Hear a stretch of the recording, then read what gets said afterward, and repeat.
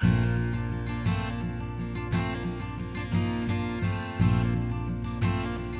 want to welcome everyone and thank you so much for coming. I know this is an interesting topic, but I also think that Jim Streeter has his personal following, so I'm glad he's the one that's giving the talk. We represent those of us with buttons and who otherwise look like it. We're the League of Women Voters of Southeastern Connecticut, and we cover all of New London County.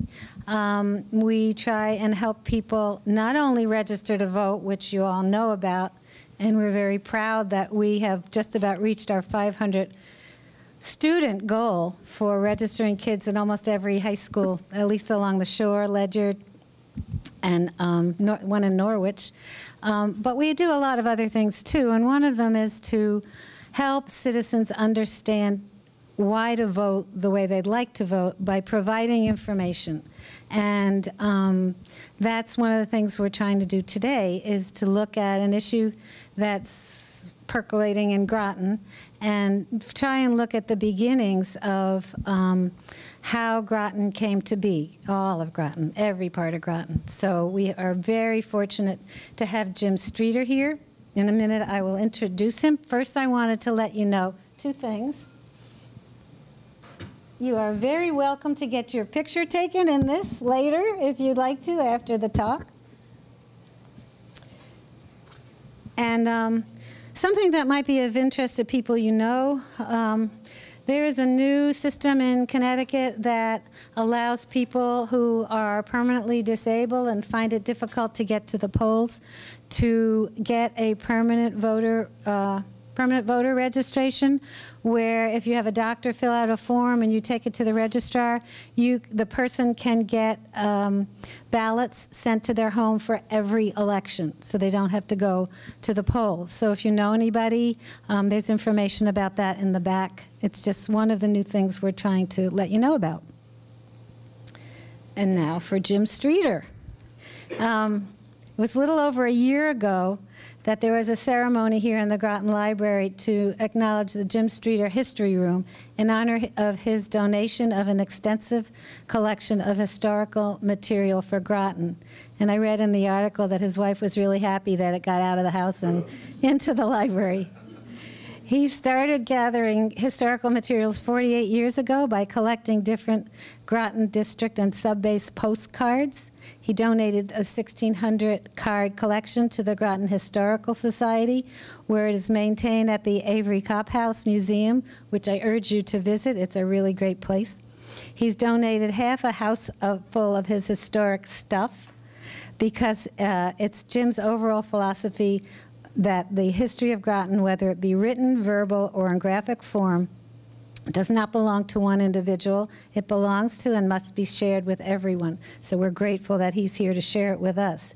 He has a distinguished career in Groton, including his education in local schools. Following military service in the Army, he became a Groton City police officer for several years. And that led to a career in forensics, which he is still active in today. Politically, he served on the RTM for 12 years and was a councilor and deputy mayor in the city of Groton. He was an elected councilor for the town of Groton from 2005 to 2013 and served as town mayor from 2009 to 2011. In 2010, he succeeded his local history mentor, Carol Kimball, who some of you know, to become town historian. He has authored and co-authored 5 books on Groton history and was a major contributor for 2 books published by the New London Day. He's authored weekly Groton historical articles for the Groton Times for 5 years and is active in providing lectures with visual presentations on Groton history, but tonight it will just be a talk. Last year, when the history room at the library here was named after Jim, an original copy of the 1705 state legislature document approving Groton's legal separation from New London to become its own town was presented. And that makes a really easy segue into our talk tonight. I don't think we could have had a more knowledgeable person to speak about our topic today. So thank you, Jim. Thank you.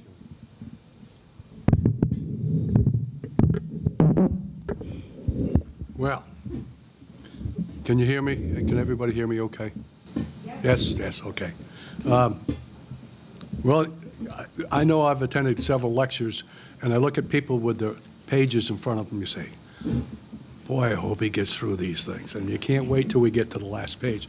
She has pretty much taken care of about 3 pages, so I appreciate that. Tonight is something very unique for me. I don't know how many presentations, both historical and forensic-wise, that I have given over the years, probably hundreds. And I have never, ever given a lecture without slides. So tonight will be different. So just picture me as I'm the slide, and we'll go from there. As she mentioned, I am a native of Groton. I consider myself a native of Groton. I moved here when I was 6 months old, so I guess that pretty much qualifies me as a native.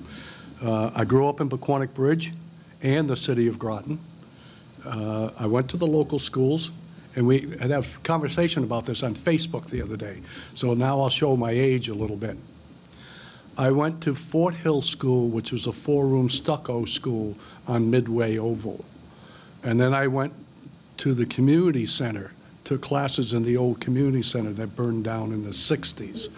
Then I went to Claude Chester, and then I went to Fitch Junior, which is now Fitch Middle. Then I went to West Side, which is now West Side Middle. And then I am a graduate of Fitch High School, class of 1963. You can take out your calculators, you'll find out I'm 73 years old. All right? So we got that out of the way. I was a police officer in the city of Groton for 9 years right after I got out of the military. And I have been involved in local politics for 40-plus years now. I guess once I left the police department, they lassoed me and said, you're coming on board as a politician or getting involved. And I started on the RTM, and I think Barbara Tarbox was involved at the time. Well, all right, she didn't. All right. Yes, she is. So I started in the political arena in 1977 on the RTM. And as far as the city of Groton, she mentioned I was on the council. I was the deputy mayor. I was on planning and zoning for 8 years, and now my wife has taken my position on there, and she's doing a good job. She's good. Then I decided I'd go to the town of Groton and became a councilor, and then fortunately or unfortunately, I became the highest vote getter for several years, which qualifies you to be the mayor, and I served as mayor, and I was very proud to do that, to represent all of Groton for those 2 years. Now, she touched briefly on the sensitive issue. Throughout the years, I have served on both consolidation and separation committees. There's pro and con to both. I am not going to discuss that this evening. It's a very contentious issue on both sides. And by the way, I did do some research the other day. There's been over 12 studies for consolidation and separation. The earliest one I can find, maybe Barbara knows better, being the former town clerk, is 1964 was the first one that I found. Quite interesting. So this issue has been going on for years and years and years, and it probably will go on for years and years and years. As a result of my being involved, I have met with officials from all the districts of Groton. I have met with officials and members of all the police departments and fire departments. Now, as the town historian, I have researched and authored 6 books now, just came out with one recently, which include articles about all of Groton, all the districts, all the areas. We're rich in history throughout this town. And that has also meant that I have acquired a keen knowledge about our town and the districts and the people and the organizations, which to me, it's a great asset to have, and if I can relay it to people, fine. If you can learn something, God bless you, because I want to teach you something, or hopefully. So tonight I'm going to provide an overview of our governmental makeup and how we got to where we are today. And I just said, when you leave here this evening, I hope you have a better understanding about the makeup of our town. And as convoluted and as complex as it is, that you have a better understanding. Because as I've always said, as complex and as convoluted as it is, it does work. Right? Now, Irene started with a title for this program. Let me tell you a little off-the-cuff story. Irene called me about over a year ago, before I even had my 2018 calendar, and asked if I would give a presentation. I said, kind of early. Could you call me back as we get closer to it, to the date? And so about a month and a half ago, I get this email. Are you ready for your presentation? Well, my old age, who are you and what am I supposed to be presenting?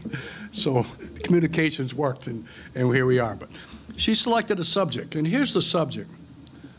Groton, town, city, fire district, village, section of town. What are we? So that's the big question that we're going to try to provide some answers to tonight.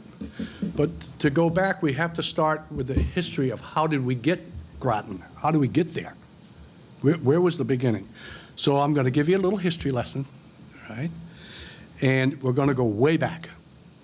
1630, John Winthrop came over from England and brought 1,000 Puritans to the Boston area. So shortly thereafter, or 5 or 6 years later, we had the Pequot War. As a result of that war, the British, by right of conquest, claimed both Massachusetts and area, what we know today as Massachusetts and Connecticut. Now, he had a son, John Winthrop Jr., and he was actually the founder of New London, but he didn't come to America with his father at first. He remained in England, caring for the manor, as we call it. I always joke about Grotons. There are 7 Grotons in the United States and 1 in England. And my wife and I have visited every one of them, all right? And the one in England is very quaint, very small, but we did go where John Winthrop lived. So that was an interesting trip. He did come to the United States in 1631. And here's an interesting thing. And again, being the historian, you do research, and when you do research, you learn so much. And that's the reward of being the historian, is learning. When he came with chemical instruments and seeds for medicine, plants, and herbs. Okay, because he became New England's first scientist and prominent physician. However, he concocted some very unpleasant remedies. In fact, some of the patients hastened to get well. They didn't want to take these medicines, so I can imagine what they were. In 1644, Massachusetts, the father's area, granted Mr. Winthrop Jr. permission to begin a plantation at or near Pequot. We're going to talk about that. Actually, Pequot is the Thames River. All right? So it is documented in Governor Winthrop's journal of June of 1646. The plantation at first was called Namiog. Sound familiar? You're going to hear some of these names from New London and area. Namiog. And it was also called Tautog. Now, Tautog, to me, because my family has since 1957, well, since I lived in Pequonnet, my father started a fish and tackle store. Tautog is blackfish, okay? Can you imagine having your town called Blackfish? Tautog? But it was. After he established it in 1648, the inhabitants wanted to call it London. But the British court said no, and they suggested the name Fair Harbor. Does that ring a bell with you? Over in New London by the Lawrence Memorial Hospital, Fair Harbor. So in 1658, some 10 years later, they compromised. So obviously they had some discussions about it over 10 years, and it became New London. Right? And I mentioned the river, so I want to talk to river again. Before Winthrop was here, in 1614, the Dutch came here, and they called the river Little Frasissus. But it was also named, or known by other names, called the Great River, or Pequod with an O-D, or Pequot, and then the Mohegan River. So just a little thing of interest. Now, at first, the Groton side we'll refer to as the east side. So if you take your compass, you go upriver, that's north, downriver is south. So compass points north, east, south, or west, southwest. I got it. We were the east side of the river. At first, it was only used to graze in winter the cattle that they had, the cattle and the oxen that they used. And it was originally referred to as New London East Side. And then they wanted to name it, so the court suggested either East London or Southwark. I don't know where Southwark would come from except someplace in Britain. That's in London. Is it in London? Thank you. See, I learned something. I love it. Okay, the settlers that came, though, had properties on both sides of the river. They would farm over here, raise their cattle over here, live over there. Then they started building over here. And the first grants that were provided for the east side were in two different areas. One was in the area of Broad and Thames Street, in what we now call the city of Groton. And the other one was between the Paquonic River and Mumford Cove, farming land. Those were the first grants that were provided. And by the way, and this is interesting, back then it was mandatory that you attended church every Sunday. And if you didn't, you were fined. And I believe it was 5 shillings at the time by not attending, per person. So if you had a family, you paid for it. Now, you got to remember, Thames River, we didn't have ferry boats and trains and the Heritage Park ferry boat or anything at that time. So you took a canoe or a small scow over. And this was year-round, including winter. Can you imagine crossing that river in the winter? And sometimes, depending on where the inhabitants lived, they would travel anywhere from 2 to 6 miles to get to the canoe to go over to the church. So in 1678, the inhabitants petitioned the court to let them establish a church/meeting house, because they were a combination at the time, on the Groton side. It was rejected.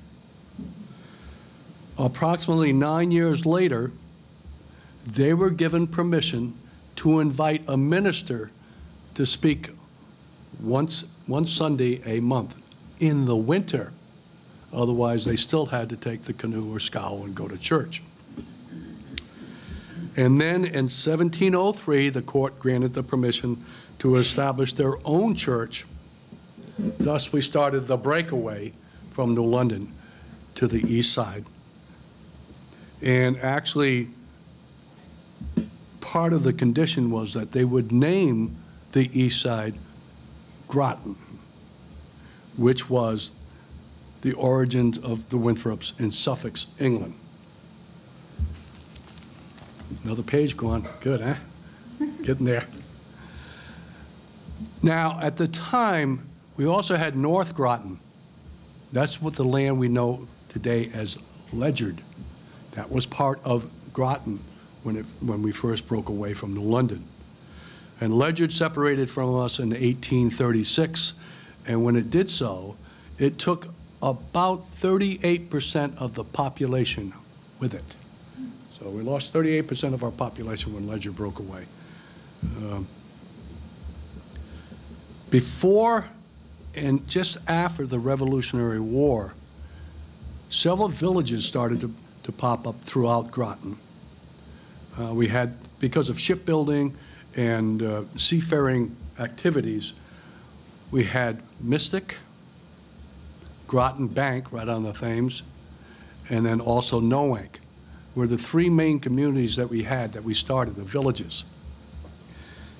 And that was the beginning of our districts, as we call them today. As they developed these villages, the inhabitants wanted more services. So, thus we started two things, political subdivisions and districts. And I broke them down into that. So we have two political subdivisions. In 1901, the Borough of Groton, which is now called the City of Groton, they were also known as the Groton Bank before they became the Borough. They had their own fire department at the time. Where it be a bucket brigade, it was still a fire department. And I've heard some stories, and we'll talk about them when we talk about the emergency services. No, I'll talk about it now. Down at the bottom of School Street, where Paul's Pasta is in that area on Thames Street, there was a ferry boat. And when there was a fire, they would blow the ferry boat whistle, and the volunteer firemen would run down to the bottom of School Street to a small building where there was a pumper carriage wagon. And they would commandeer the first team of horses on Thames Street. And they were used as the transportation for that fire truck, sometimes going up School Street, and sometimes the horses did not come back because School Street is a tough street to be going up. So anyway, back in 1901, around that period of time, the community leaders had the foresight to know that they wanted to provide the inhabitants there, the residents, better services. They purchased a privately owned utility company, which gave them the finances to do so. And they wanted to provide their own streets, besides the utility, a police department, and other services. So they incorporated as the Borough of Groton right after they purchased the utility department. And then, per state statute, which is 1903, it established the Borough of Groton officially. And originally, the governmental structure was a warden and burgesses. And now today, as a result of ordinances, et cetera, they now have a strong mayor and council system of government. Now, the statute provided that the town of Groton, remember, we have the town and now we have a borough in it. Let me stop and explain something. This is, when people ask me, this is the easiest way I can explain it. The town of Groton is a big piece of pie. It's one pie. Now you cut that pie into 8 pieces. There you go. There's your districts and governments. So, the city of Groton is one piece of that pie. Hopefully that will help you understand what I'm talking about. The statute provided that the town, the entire town, part of their money would be given to the city or the borough of Groton for building and maintaining highways in the city of Groton, required. And then in 1963, the borough petitioned the state and received permission to incorporate themselves as the city of Groton. It has its own fire department, police department, park and recreations, highway department, planning department, its own clerk, and provides refuse collection. It has various supporting commissions and committees to support the government. And the residents of the city vote annually at a Freeman's meeting to approve the budget for the city of Groton. Now, it also has, and this is interesting, and you'll think about this, it adds to the convoluted system that we have throughout the town. It has its own building and zoning regulations within the town, or within the city. And again, they do own the Groton Utilities, which is electric and water, and which is now, in the last month, it also has its own sewerage department, which has raised a little bit of concern in the city to some folks. Right? So, and then the second one we have, established in 1921, was the Borough of Groton Long Point, which is also called the Groton Long Point Association.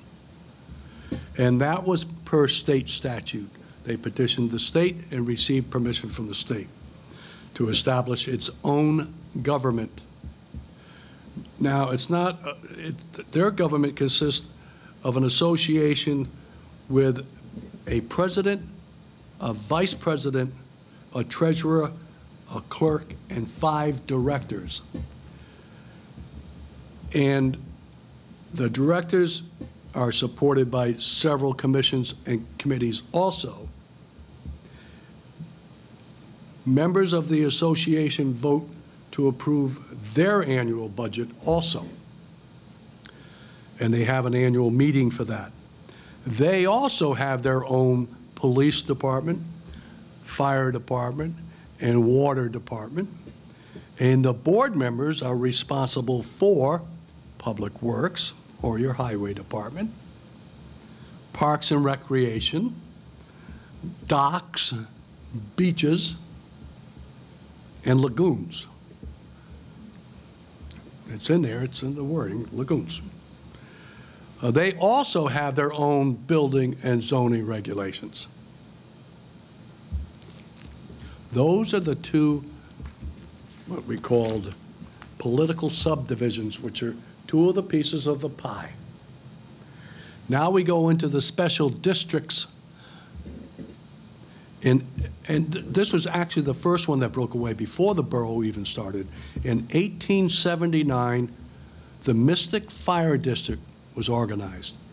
And it was established as a result of several very disastrous fires in Mystic at the time.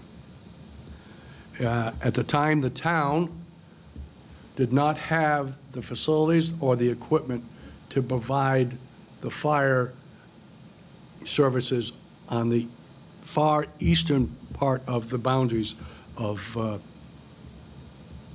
Groton. And Groton, by the way, ran from the Mystic River to the Thames River and 6 miles from Fisher's Island north. So it's quite an area. But again, Ledger was part of it. So by special act, the Mystic Fire District, which included both Stonington and Groton at the time, because of the fires in Mystic.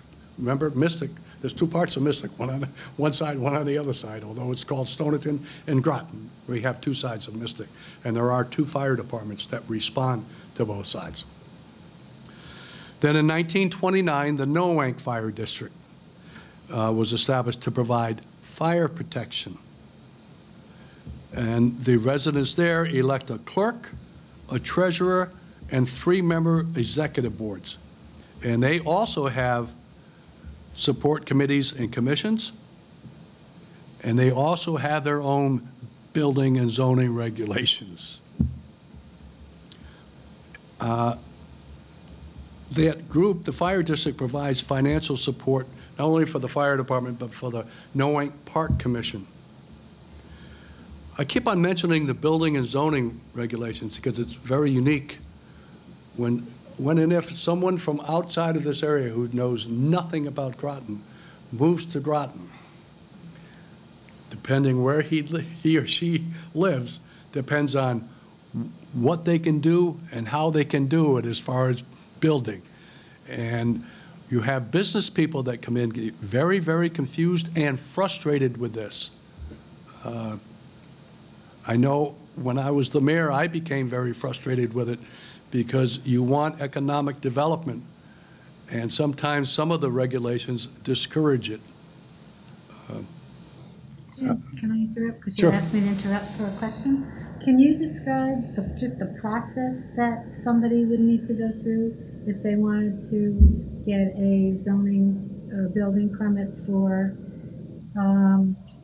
say, in the city?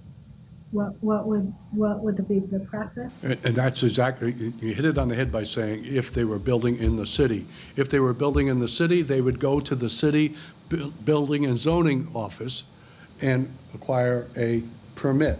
If they lived in Noank, they would go to the Noank Building and Zoning and acquire a permit. If they were in the town, they would go to the town zoning and acquire a permit.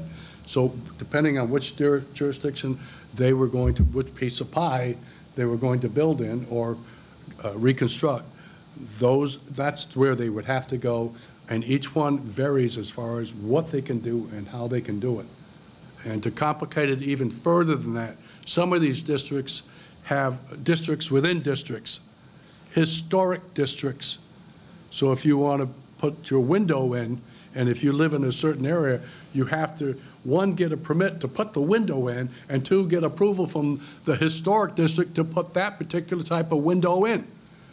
Convoluted, but that's the way it is. Just a follow-up. So say I got the permission from the city zoning or planning or whatever, then would there be any oversight from the town? Would there be any town regulations that would maybe counter that or Nope. add to it? Nope, they have their own. And they're pretty much, the overall regulations are pretty much the same. It's just that some of the minutiae, some of the details are different. They want a different procedure of how to pursue it. But interesting, because you mentioned the city. So if I moved into the city and I wanted to build a house on Mitchell Street, I acquire a permit and I build the house.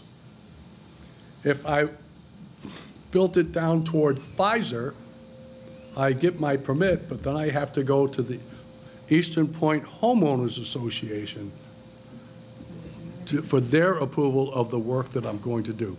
It may not be Pfizer itself, it's that Eastern Point Homeowners District. Did I answer your question? Yeah. Okay. So now in 1943, remember, we're building up for World War II in 1943, so we have a lot of military housing coming in the area, specifically in this area, Paquonic Bridge. So they organized to provide fire protection.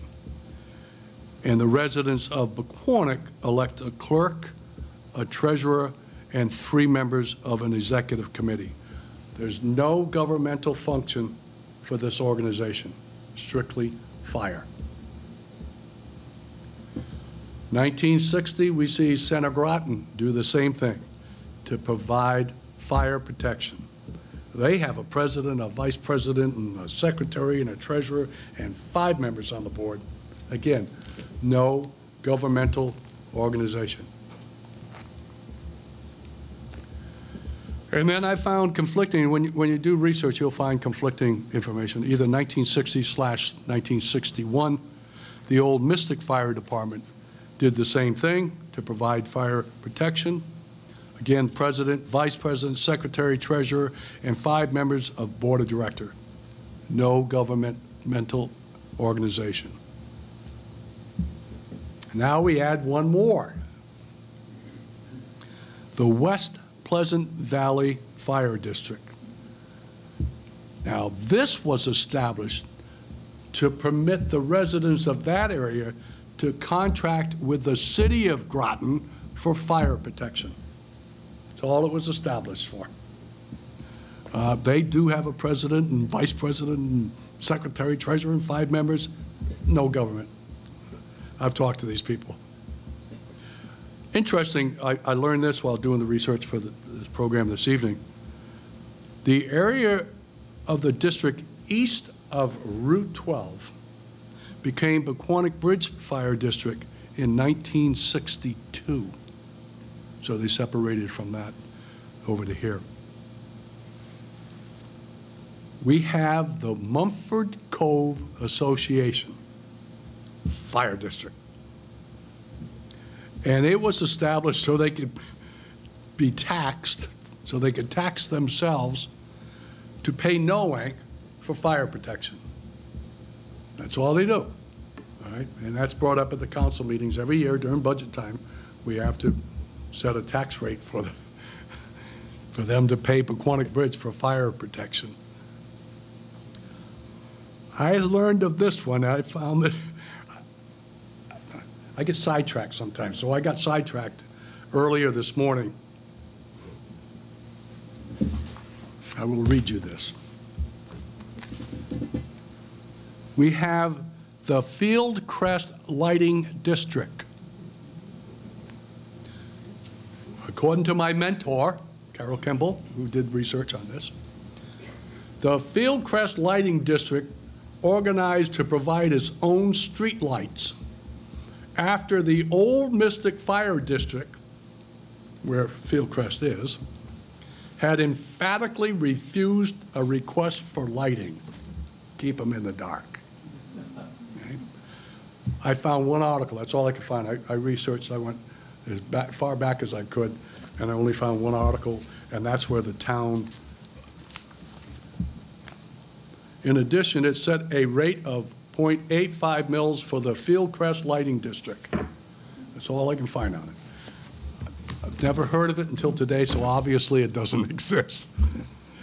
So, some special notes. Remember that piece of pie? Everyone in that piece of pie, every political subdivision and every fire district pays taxes to the town.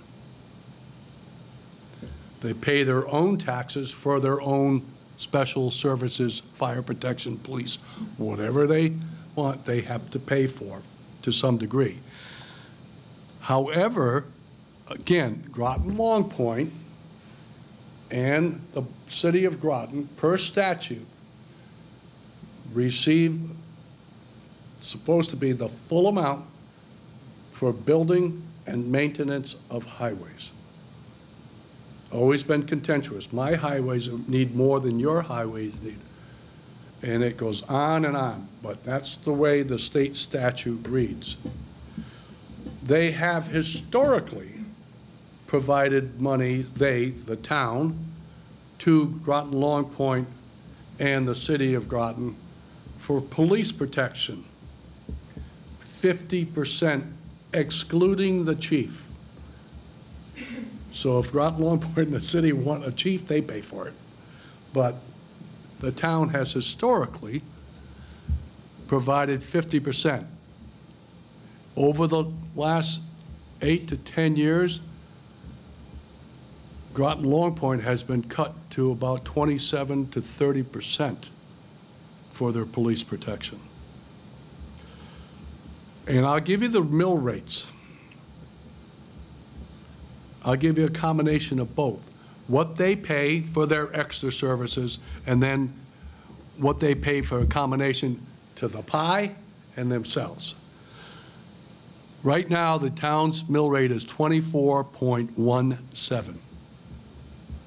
That's $24.17 on every $1,000 worth of property that you own, and I believe it's only for 70% of the value. City of Groton pays 4.58%. Totally, they pay 28.75%. Groton Long Point pays 3.71% for a total of 28.15. But Quantick Fire District is, I'm sorry? Do you mean percent or mill rate? That's the mill rate, Yes. okay? So like I said, the 24.17 is $24.17 that you pay per $1,000 of your estimated value, 70% of the estimated value of your property. Mystic is 2.24 for a total of 26.68. Noank is very reasonable, 1.39 for 25.83. Old Mystic is $2.90 for 27.34. Center of Groton is 3.5 for 27.94. West Pleasant Valley is 4.48%. Now, all they're getting is the city fire department, all right, for a total of 28.992. And Mumford Cove pays 0.34, but they have to pay the town also. Now, the residents of the town of Groton, excluding the city, pays a sewer district tax of 27 cents per thousand for your 70% of your value. And the city residents also pay a sewer fee. However, like I said, recently the council voted to take the sewer tax out of the city budget and transfer the responsibilities to the utility department. So if you live in the city, when you get your utility bill now, you will pay water, electric, and sewer. That'll be on the new bills. Now we'll talk about emergency services. A few years ago, I had a city fireman come to me, and I've produced several of these pictorial history books. And he said, Jimmy, let's do a book on the City of Groton Fire Department. I said, why don't we do one better? Why don't we do a book, pictorial history book, on all of Groton's emergency services departments? Fire, police, ambulance, dispatch, whatever. Now remember, and I'll speak to that. So fire departments. These are the things I'm sure people will be interested in talking about. The city of Groton has 2 fire companies. Years ago, most of these fire departments were pretty much volunteer. You had a few paid drivers, but most of them were volunteers. Today, it's just the opposite. I'll give you an example. I have breakfast every morning with a former fire chief. He's 93. And he is smart as a whip. And he tells the story when they had volunteers. The whistle would blow, and the engine would go out of the firehouse, and it looked like one of those trains in India where they got 1,000 people sitting on top with chickens and everything else. He said, that's what the fire truck looked like. He said, I finally had to tell them no more than 5 people on the truck. There'd be 20 people hanging off the side of the truck. But I used to, when I was on the police department, we used to joke about the full-time fireman. Geez, all you are is a glorified truck driver, and you turn the gauges, and the volunteers would fight the fire. But that's how many volunteers there were. But Quantick Bridge Fire Department at one time had over 300 volunteers. The city of Groton today, they probably, back when they were, say we're talking the late 60s, early 70s, they probably had 200, 250 volunteers in the city of Groton. The average now is what they call 1/2. 1/2 of a person, average, shows up at a fire, volunteer that is, all right? And that, the reason why it's 1/2, the person doesn't show up at every one of them, all right? So the opposite has happened now. So the city has 2 fire departments, the Eastern Point and the Pioneer Hose. Mystic has 2 fire companies, BF Hoxie and the Mystic Hook and Ladder. One's on either side of the river, and they respond to both sides. McQuonic Bridge, Old Mystic, Center Groton, Noank, and Groton Long Point. That's 5, 9. There's 9 fire departments that we have in the town of Groton. Official. All of them will respond to fires and other emergencies outside of their jurisdictions because they have what they call a compact. Through protocols, they outlined a mutual aid agreement. So they will respond to every one of them. But interestingly, when we did this book, we said, let's talk about the other fire departments in Groton. Submarine Base, Electric Boat, Pfizer, Groton to London Airport. So I'm going to wind that one up with one comment later. Police departments. We have the Town of Groton Police Department, which has plus or minus 60 employees, including the chief. City of Groton has 30 plus or minus. And Groton Long Point has from 3 to 9, depending on the season, okay, because they get busier in the summer. We have 2 ambulance associations, privately owned, the Groton Ambulance Association and Mystic River Ambulance. We have 2 dispatch centers. One is the Groton Emergency Communications 911, and then we have the City of Groton Police Dispatch. They only dispatch police from the City of Groton. Including former police departments, former whatevers, Groton has 21 emergency services departments. That's a lot. But I'll go back to this first thing I said. It works. And I'll be honest with you. If I'm having a heart attack or my house is on fire, I don't care what hat the guy's wearing. Just take care of it, all right? And they do work. And I have been at many emergencies, serious emergencies. My family had a serious fire at a store about 8 years ago. Never seen teamwork like that before in my life, all right? Including the outside departments. So now, we are at full cycle.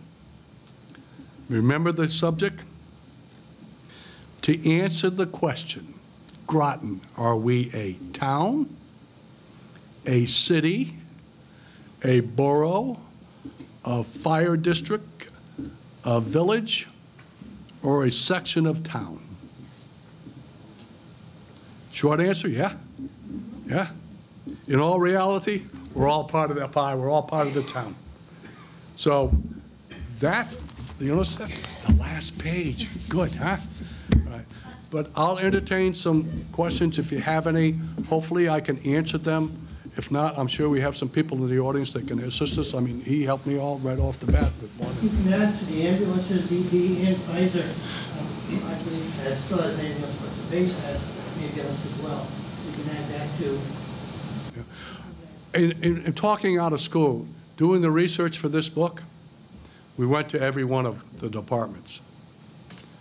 I was so impressed with the submarine base fire department. The equipment, the staffing, the leadership. They are, John, you can correct me if I'm wrong, they're the only ones that will respond to hazmat.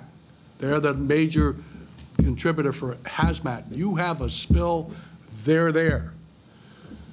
So impressive that if you recall, they had the fire on the submarine up in Portsmouth, up in Maine. They responded from here. They called them from here. These are the guys that put it out. and they received several awards, federal, state, and local. Unfortunately, the submarine was beyond repair, but they are professional as can be. I was so impressed with them.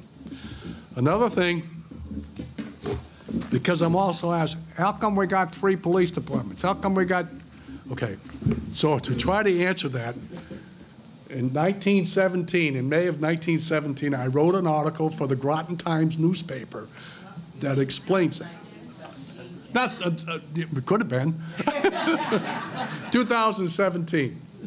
There's a group, there's a stack of them back there. You're welcome to take one if you'd like it.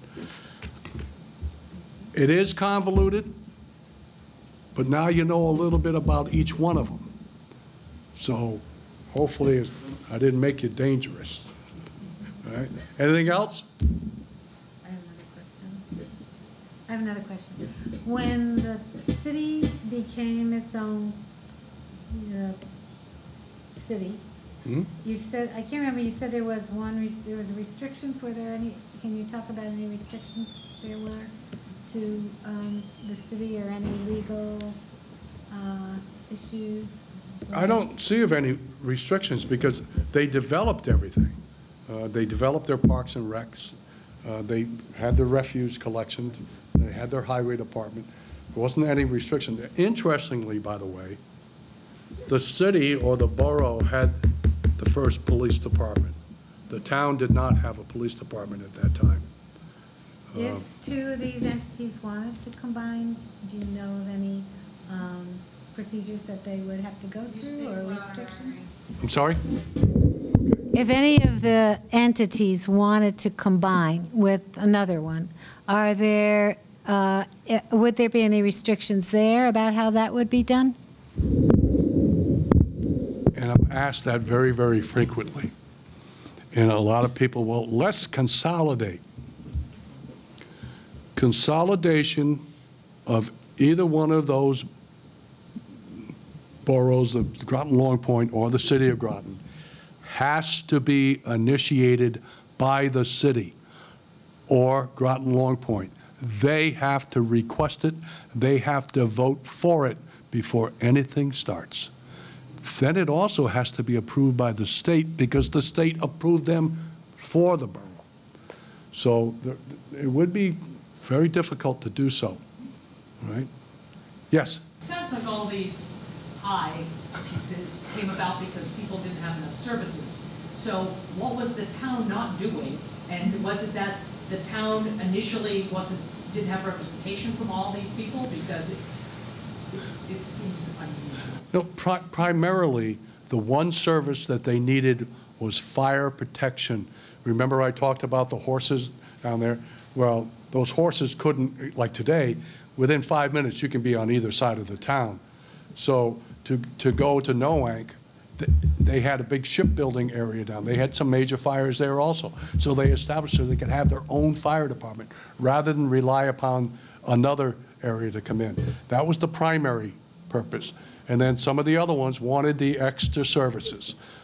Those forefathers that foresaw building the utility department said, geez, New London had those services at the time. And Groton residents saying, hey, they've got a police department over there. Why can't we? You know, they got garbage collection over there. Why can't we? Because we couldn't afford it until after we bought the utility department. A good portion of the city's budget comes from a good portion of a certain percentage by statute of the profits that the utility department makes. So they provide it. So that's very helpful to them. Yes? Isn't some of the issue also that 150 years ago, the middle of Groton was just farmland and the edges were urbanized, so they didn't want to pay for sewer and fire protection for these massive open expanses. So the city said that we want broadband, I mean fire protection. And this is kind of like the broadband issues that we have today. Yes. I want to run cables out 10 miles to one farm. That is the issue the farmers who owned 1,000-acre farm didn't want to be paying taxes for the services that wouldn't benefit them, and so the city taxed themselves to get city services, and the rural expanses didn't have to. You're absolutely correct, because if you take like McCormick Bridge, a lot of farmland. Did they need a police department? Not really. But did Groton Bank or the city of Groton along Thames Street, all the businesses, same with Mystic? Yes, they needed patrolmen. So ultimately, that's why they all became the town. You pay a little bit for the Mystic and the borough patrolmen. And now, again, the opposite. The town has the larger police department. The borough is the smaller department today. Yes, sir. So historically, what efforts have been made to consolidate, and what were the results of those efforts? In other words, you mentioned that there were a bunch of studies at various points in time. Obviously, they all failed because we're pretty much where we've always been. But tell us about the studies and why they failed. I said to myself I wouldn't get involved in a discussion about consolidation. However, they would look at that and the consolidation issue of the two governmental, Groton Long Point and the city. They said, well, we might be able to make some money if we do this. But the city did not want to do it, nor did the town, and it has to be initiated by them. That's why they failed, because these two districts do not want to consolidate at this point. All right? So historically, who was it that was trying to make this happen, and who was it that was resisting it? in my knowledge, it was the town that requested it. And I won't get into specifics again. Sometimes the town says, Groton, the borough of Groton has got a utility department. It's a cash cow. So if we get that, we could, and the city says, our cash cow, not yours. Now, the other thing, when I was the mayor, we called in all the fire departments to have a discussion. My truck, don't you touch my truck. Right? Fine. I mean, and it's been discussed, and it's going to be discussed, and this is going to go on for quite a while. There are studies that, personally, I would like the word coordination of services. All right? Are there some services where we could save some monies in that piece of pie as well as the whole pie? Yes. And those, what we should be looking at is to coordinate those particular areas that might be of benefit to everybody, and try to avoid the personal issues of my truck. All right. I'll give you an example. If you have, by law, my understanding, you have to sweep your streets twice a year. Mandatory. So it takes you a week to sweep the street. So we're talking 2 weeks a year. So that we have a sweeper over here and a sweeper over here. Why can't we have one sweeper, 2 weeks in this one and 2 weeks in this one, instead of having two trucks or two sweepers? That's just thrown off the cuff. That's all I'm going to say about consolidation. Jim, this has been really interesting, and I would like to point out that it's not just Groton that has this issue. Ledyard has Gales Ferry, Waterford and New London work together on some things. East Lyme has Niantic, and I don't know what other divisions. So it is an issue for the entire state that has been talked about. And as the League of Women Voters, we would like to continue this conversation and maybe get to the next step on questions that people might have.